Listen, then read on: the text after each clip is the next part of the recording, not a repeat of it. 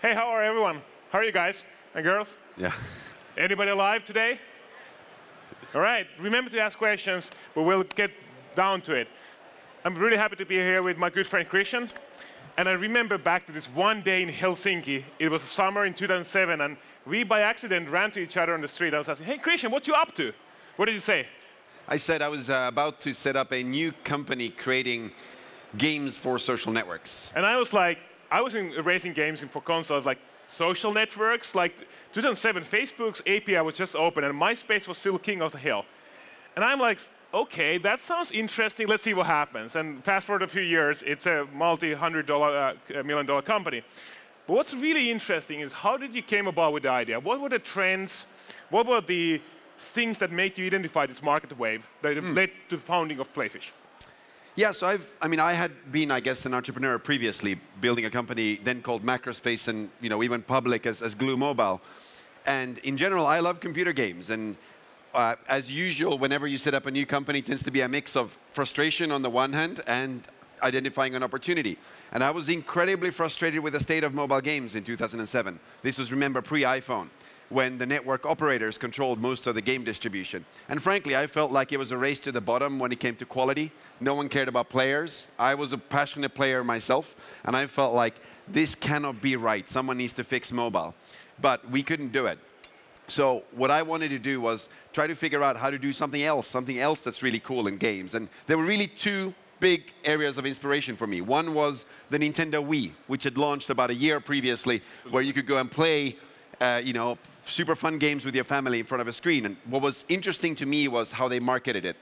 They marketed the Nintendo Wii not by showing what was on the screen, but showing the faces of the players, because it's fundamentally more fun to play together than to play by yourself. And that was really really profound. And then on the other hand, I had been a Facebook user for about a year, back when Facebook was young and fresh and new and interesting. And that sense of connectivity with friends was really fun. So really what was the dream back then was, hey, what if you were able to create an entertainment experience like the Nintendo Wii, but online, a little bit like Facebook, and hence Playfish. It's really interesting how you draw so much on your personal experience. Like, I'm a Facebook user. I like playing on the Nintendo Wii. So it's not really an analytical approach. It's a very personal approach. But it's really interesting you say that Nintendo was one of the inspirations. I remember playing some of the very first Playfish games, and they felt very Nintendo-ish. Was that intentional? Yeah, absolutely, it was intentional. We wanted to create very universally appealing games that we ourselves would love, that would have an art style that is incredibly approachable, so that everyone can play together. And for us, again, it's a really deep sense of personal satisfaction from play. So Facebook gaming absolutely exploded, and you guys there were three leaders. We had Zynga, Playdom, and Playfish, and EA smartly acquired Playfish for $400 million, and you work at EA for 3 years. It's probably a very different experience being an executive, and then you took a little bit of break, but knowing you were probably looking for the next big thing pretty much the day you came out. So if the last time it was very personal, it was your experience with Nintendo Wii, your experience on Facebook, what turned you to mobile esports to join the founding team of Super Evil Megacorp? What were the trends that you then? Was it also personal, or was it something bigger? You know what it is? It's always personal for me. I don't think you can be in computer games. I don't think you can have a thesis about play without playing yourself a lot, right? Because otherwise it gets pretty abstract and pretty difficult. So for me, I actually grew up predominantly as a PC gamer. I love playing, and in fact, I remember carrying my own PC to a friend's house to set up a LAN party, trying to get the network protocols working. Yeah. In fact, I was enviously looking at assembly going, one day I will be there playing with everybody else, right? And that sense of LAN party play, competitive LAN party play, was for me one of the really foundational experiences for me as a player, like remembering those nights playing together. And that was a thing that was possible on PC, but it was pretty clear that the computing power of mobile devices had come to a point where, like in my mind, like, hey, 5, 10, 15 years ahead, everyone will be playing like this, because multiplayer gaming together is the most fun way that you can play computer games. It just hadn't happened on mobile yet. So that felt like a really big growth wave opportunity. And so that's why I wanted to get involved. It's clear that if you look at some of the original advertising done for vainglory, either by you or for Apple, you would have people side by side replicating that experience of playing against other people as a team on side and having that feeling. That's really interesting because you look at, again, it was a personal take on that. You found a team that you wanted to join, and now you just yesterday announced that you're pursuing that dream of playing together further, not just being on mobile, but going cross-platform. What's motivating you to say now that the future is post-platform? It's any platform can play together. What's that there? Is it also drawing for your personal experience, or is it something that you see that this is an industry shift? Well, I think it's both in this case. I think playing together is fundamentally more fun. I play Fortnite with my kids every weekend, and the only thing that isn't great in my mind about that experience is that it feels like you're handicapped if you play on mobile. You're not as good as if you play on PC. And to me, that ruins the togetherness a little bit. It is amazing that you can play together, but if you're not equal between platforms, it's not quite as awesome. And clearly technology has taken us to a place where it is possible to deliver equally compelling, competitively fair experiences between different platforms. And wouldn't it be amazing if you could truly play together regardless of what your native device is? In some ways, gaming has been weirdly divided into PC gamers, console gamers, and mobile gamers, almost as completely different tribes that almost never get to play together. Yes. And here's an actual opportunity to do that with both the competitive elements that come with that, but also just the collaborative, that I can think of what I want to play with my friends first, and then only then really not even think about what platform they're on. It is really incredible that I would say the sensation of Fortnite has forced platform manufacturers to relax their rules and allow this. But how do you see us getting over the input mechanisms differences? Because touch is very different from keyboard, which is very different from a view mode. How do you plan on tackling that? Yeah, so input mechanisms is a really good question. It's something we've thought a lot about. In fact, we've worked a lot on over the past year. And I think a lot of it just comes down to respecting platforms and respecting input mechanisms, not relegating one over the others, and just spending enough time to figure it out. And that's frankly the truth of it. It's like everyone said you can't make a first-person shooter on console, and then Halo came along, right? And then you have first-person shooters, and they're in fact larger on consoles these days than on any other platform. So it absolutely is possible. You simply have to spend enough time on the game design side and on the input design side to make them good. So if you take a little bit of step back and zoom out, we think about you being involved in a pioneering gaming company in mobile, then a pioneering gaming company on social games, and then I would definitely a category leading, defining company in mobile esports, which is still to be played out, but that wave is still ongoing. But I'm a little surprised that it all comes down to your personal experience. What can the other people do? Because they cannot kind of copy your experience. They cannot clone your genes. There are aspiring entrepreneurs here. What kind of heuristics can you give them to think about market opportunity? Yeah, so for me, it's always been the intersection of two things in some ways. It's on the one hand, and first and foremost, what is awesome? Like, what do you want to play? What's the thing that you yourself personally would want to spend hours and hours and hours on? What is so good that it's worth doing? And there's a lot of stuff that obviously is that. You know, whether it's thinking of putting on an amazing AR headset that could have you chasing around Pokemon in the world, or whether it's, you know, fighting with your virtual lightsaber, or maybe it's playing an audio game while you're driving to work, or any of those things. There's like 100 cool things that you could be doing. So the important thing is then to think about another set of what is feasible and where is the industry at, and where are the existing incentives of different players, and what are they likely to do.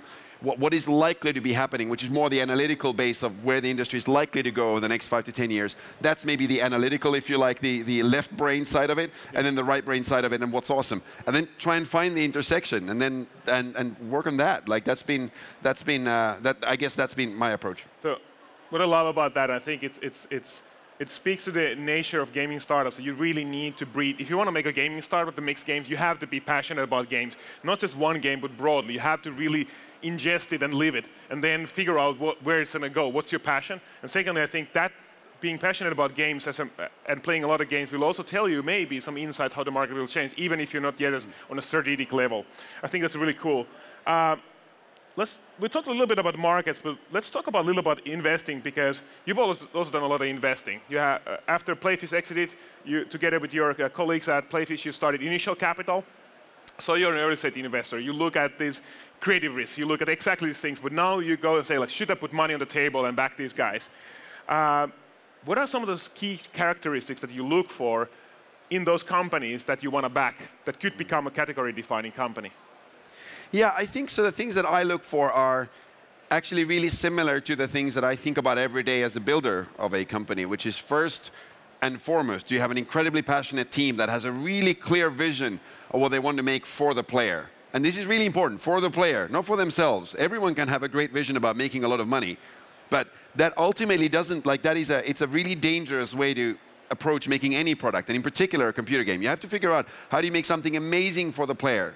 Yeah, it needs to have a viable business model somewhere behind the scenes, but the first and foremost, is it amazing for the player? The biggest car crashes that we've seen in the industry, and frankly, even the biggest mistakes that I've ever been involved in, has been whenever a product owner or a driver of a project ends up thinking about, hey, what would be awesome for us as a company, not what would be awesome for the player. So first and foremost, are they passionately clear about what they're wanting to create for the player?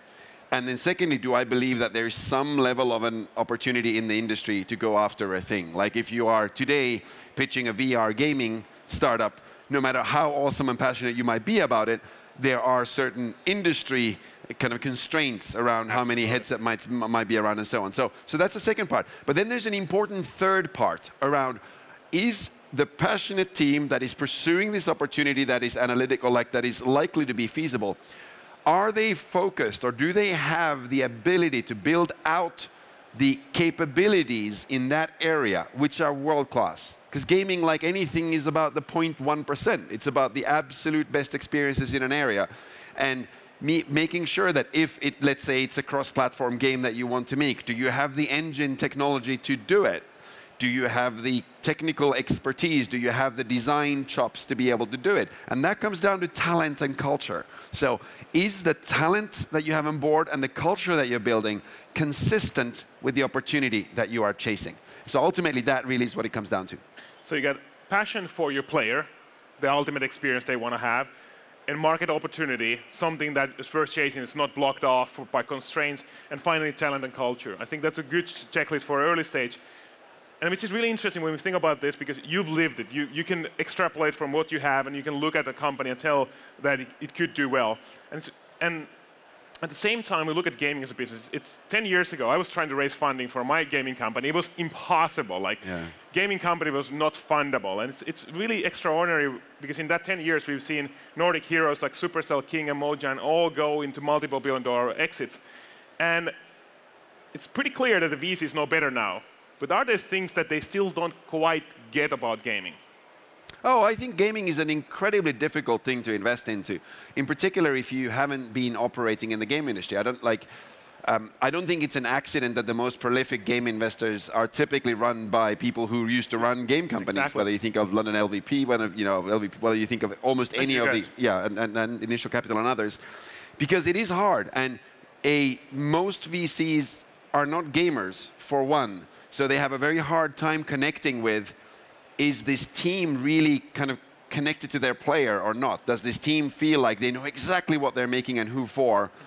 Or is this a sort of a business plan that makes business sense but doesn't actually have a creative soul? And I think that probably is the single hardest thing for investors. And I think they are very good at looking at the analytical models and the, asking questions like, how are you going to distribute this thing and all of that stuff. There's a lot of good questions that they will ask, and I think they add a lot of value that way. They ask uncomfortable questions. But fundamentally, they have the hardest time, I think, traditional investors do, to figure out, does your team's soul, is it like connected to their player in a way that ultimately is likely to result in a good product?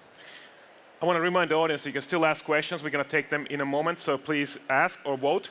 And coming back to this, if you think about a few things in this industry, there are a lot of technical innovation vectors happening. We have crypto gaming, we have cloud gaming, AAA like Fortnite on mobile, voice, augmented reality. What kind of things excite you now about innovation vectors in gaming, and why? Yeah, so I think about this a lot. I think it's actually the most exciting time ever to be a game entrepreneur right now, because, to your point, there are so many innovation vectors right now. And I actually have a pretty strong opinion on all of them, I don't know. Clearly, I don't know about the future, really. But to me, it really comes down to the thing of, is it awesome for the player, and what's likely to happen? And there are some very clear corner cases there. Like, take something like crypto. is crypto awesome for the player? I have yet to find a thing outside of CryptoKitties where somebody can tell me a great example of a game that is better because of blockchain, which is better because of crypto. I see how it's better to raise money when you have crypto in your company title, but how is it really better for the gamer? Like, and I also get that, yes, you own the entitlement to your virtual good, but is it really better? Is it really awesomer? And I think that's what, like, I think crypto could be amazing if someone comes up with a concept that shows that with crypto, this thing is incredible and it can't be done without it. And that to me, like, there's lots of supply side things why crypto could be very cool, yes. But is it awesome, for example? And in a similar way, say, VR and AR are both areas which very clearly fulfill that this is awesome as shit. Like, I mean, hey, you could be a Jedi fighting, fighting the dark forces, or you could have the world augmented with things that you could look for. Lots of super cool things. But then on the supply side, the hardware and ecosystems are so nascent, they're so young, that it takes at least 5 to 10 years from here before we start seeing the kind of install base where you as a company can probably be able to have enough impact to be able to make enough revenue to make it sustainable. So those are kind of examples of things which probably aren't so exciting for me right now. So hence, I mean, for me, the things which are really interesting are stuff like, obviously, cross-platform is a really big deal. I think it's a bigger platform transition than any platform transition previously in computer games, because not only is it technically hard, it requires a different approach to technology, it requires a different approach to design, a new thinking about business models, but a market that's larger than any other market in computer games ever before, by definition, because it combines all platforms. So that's exciting. But then there's some stuff at the other end, like stuff like voice gaming. Voice gaming, you could, one, it's pretty cheap to get into as a new startup. And there are lots of interesting use cases, like when you're commuting in your car, when you only really have a voice interface, what could you do with that? Now, again, I don't know if it's going to work out or not, but it's very clearly a space where I could imagine that I could have a lot of fun with it. And that's like a good, that sort of tickles my sense of what's exciting. But there's promise and it hasn't been figured out. And that's really, that's what a startup is about. There's promise, but there is uncertainty, and you don't know how it's going to play out. That's a great place to actually start a company. So looking at the questions we have from the audience, we've been kind of talking about this, but I think, I think it's a good question to ask you. So if you were starting a new company right now, what would you start? Voice. Horse? Voice, no, horse. I would love to start a horse company, but unfortunately, me and horses have a complicated relationship overall. So yeah, not a horse company, no. So, okay, boys. So there you go. That's a clear tip to explore. That's and it's literally just because your competition is not going to come from the traditional game industry. Nobody knows what's going to work out. You need to iterate very quickly and figure it out. And if you have a really cool voice game, send it to me because I want to play it. I think this is a timely question because I think there will be an answer to this that's going to be yes, but or a little bit later. But I'll ask you first. Why are there no other successful mobile augmented reality games than Pokemon Go yet, or location-based games? Because Pokemon Go is not quite AR; it's really location-based gaming. Yeah. Oh, so I'm really intrigued by it. I think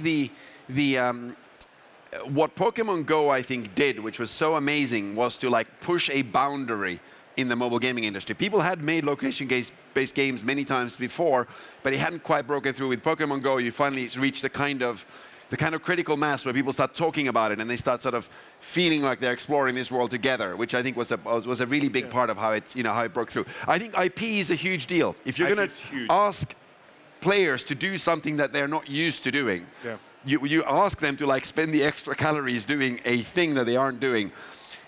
If you don't have an IP, it's much harder to convince them to do it. But with an IP, people give you the benefit of doubt. Like, it's just like with an IP, it's easier to get somebody to decide to download something. In a similar way, it's easier to get someone to actually do something they haven't done before, like actually lift up their device and look around and do a thing with it and go like, whoa, this is kind of crazy and cool. Oh, there's the Pokemon that I recognize. So I think IP is a big part of it. Also, obviously, brilliant design. It was a team that knew their stuff, and this was their second iteration. Yes. So often, the first game you make doesn't work out, but you learn from it, and the second game is much simpler and better. And look at the original game from Niantic. It's so much more complex, so much nerdy, so many layers to it that are kind of fun for a nerd, but for a mass market, absolutely too complicated.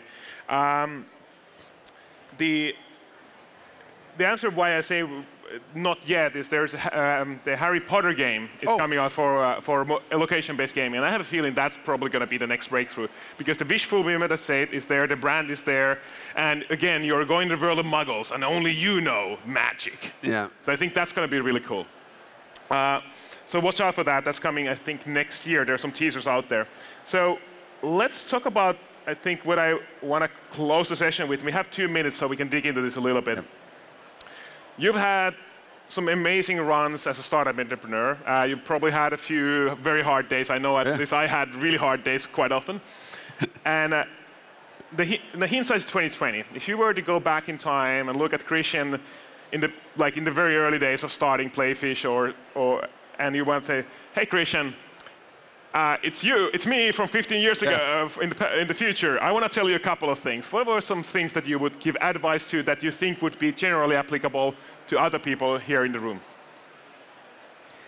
So it's hard because to some degree the only way that you truly internalize stuff is by doing it, and in some ways, even by being here and in a startup ecosystem like this, it's 10 steps ahead of where I was when I started my entrepreneurship career. So I don't know how much I can provide advice there. But there are a couple of things. I would firstly, again, everything just purely related to computer games. The very first and foremost, love what you do. Gaming is hard. If you're working on a thing that you don't love playing and you don't love working on, it's a terrible existence. Don't do it.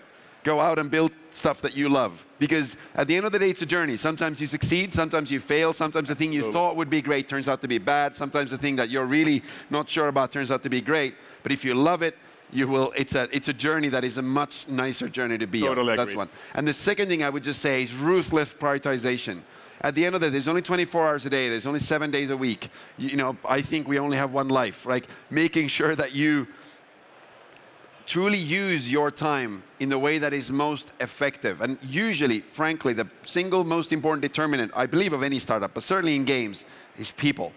It's your own employees, of who you have as part of the company. Do they understand why they're there, what you're trying to do? Do they talk to each other? Do you have the best people in the world? And also, by extension, your player community, who are effectively also helping build the game. They're your most important stakeholders. Are you spending enough time listening? Are you spending enough time actioning those things? So literally prioritizing on where you spend your time and working on a thing that you love. There you go. There you have it. Some really practical advice. Give it up for Kristian. Thank you very much. Thank you for coming to the session. Guys.